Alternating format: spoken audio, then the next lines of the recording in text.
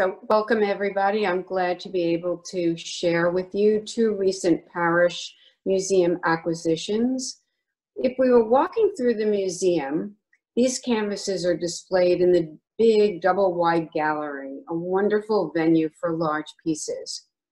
Both works are gifts to the museum, expanding our collection, and are by living artists who work on the East End.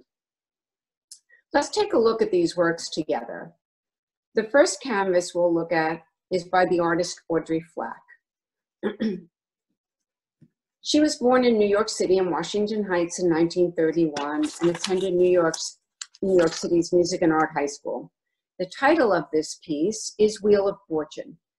Take a look at the work as I tell you a little bit about its creator, and then we can dive into the stories that she weaves together.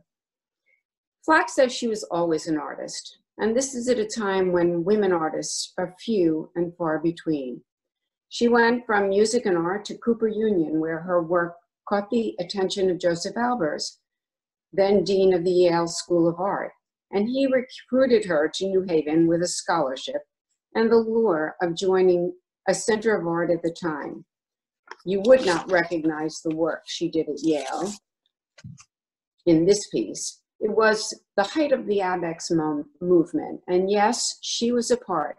She spent time with Pollock and de Kooning, Motherwell, Krasner, and Farron. She says that she threw paint 30 feet across the room onto those canvases.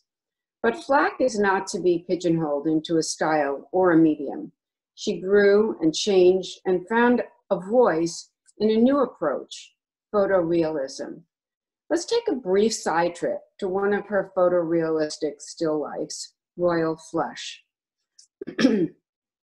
Photorealism, which developed in the 60s, incorporated photography into the process, resulting in canvases that appear to be super realistic or hyper realistic, more like photos than painted works, but they are tightly constructed.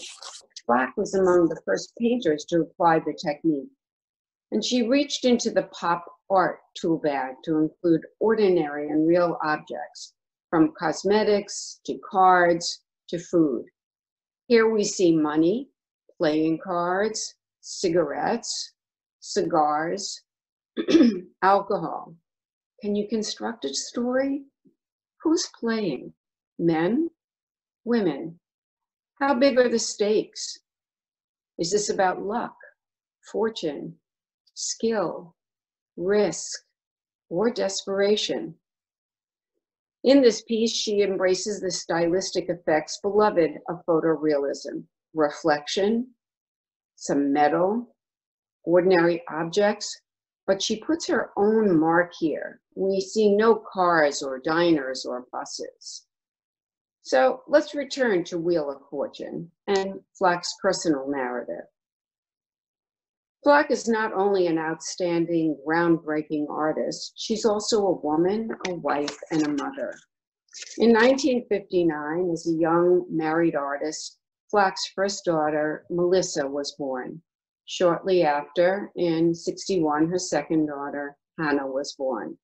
Melissa, it became evident, was a unique and handicapped child, autistic, in a time when autism was not at all well understood. Flack has said that it's hard being a female, a mother, and most especially the mother of a special needs person.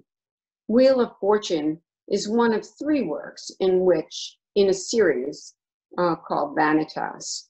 This work, like the Alex Katz, is monumental. It's 8 feet by 8 feet. In this still life, Flack uses the structure of a classical vanitas piece, a style of Dutch painting that incorporated specific symbols referencing a particular narrative of faith and identity, but she appropriates this to her own narrative. In this piece, we have some classical symbols, fruit and time measures, but they are employed in a new way to tell a story of her life as an artist, a woman, a mother. Let's take a closer look. Do you see the girl in the upper left-hand corner? This is a photorealistic painting of her handicapped daughter, Melissa. And next to it, we see ripe fruit, cherries. There are dice and a tarot card. Remember royal flush? Is this fate, chance, luck? It certainly says we're not in control. And then there are the symbols of time, an hourglass right in the center, a calendar on the lower left, a candle burning down, and a mirror. Yes, time is reflected in a mirror. The piece is luscious with lipstick and jewels and signs of youth. And then there is the skull reflected in the mirror to remind us that, well, remind us of death. One art critic has said, and I quote, "She has taken the signs of indulgence, beauty, and excess and transformed them into a deeply moving symbols of desire, futility, and emancipation." One final note, the painting itself is a wheel. There are horizontal, diagonal, and vertical sight lines, and its high color value makes it both highly realistic and still very metaphorical. She achieves her effects by painting with acrylic, airbrush, and oil, whatever it takes. I wonder what you'll be thinking the next time you encounter a Wheel of Fortune. Now let's turn to another new acquisition. Here we're in front of a piece called The Flood by David Salle. Again, monumental. This work is 8 by 15 feet. And again, let's take a look at the work for just a moment while I introduce you to David Salle. Salle was born in Norman, Oklahoma in 1952 and now lives and works in East Hampton. He grew up in Wichita, Kansas. Think Dorothy and Wizard of Oz, and you're not in Kansas anymore. Like Flack, art was a passion for Salle, who took life drawing classes when he was only 8 or 9. He studied at the California Institute of Art with John Baldessari, and his work combines images, often one on top of the other. Some of the images are original, and some are appropriated from pop culture, from art history, from film, from any source available to him.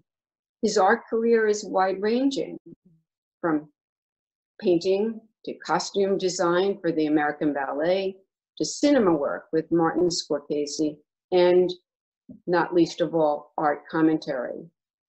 His work may seem random, but you'd be wrong there. All images are very deliberate.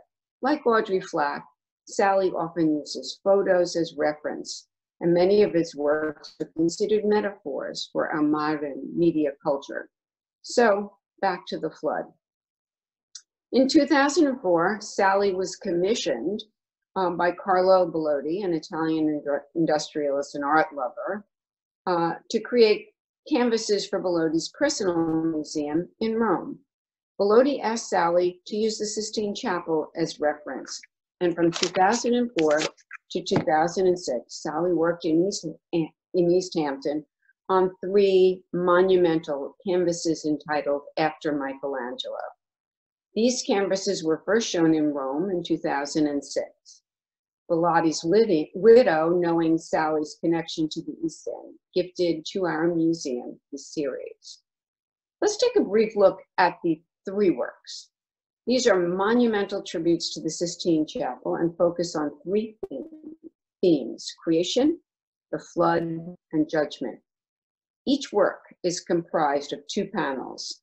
The main panels address the theme and include specific images from the Sistine Chapel, juxtaposed with images from art history, news, and contemporary culture.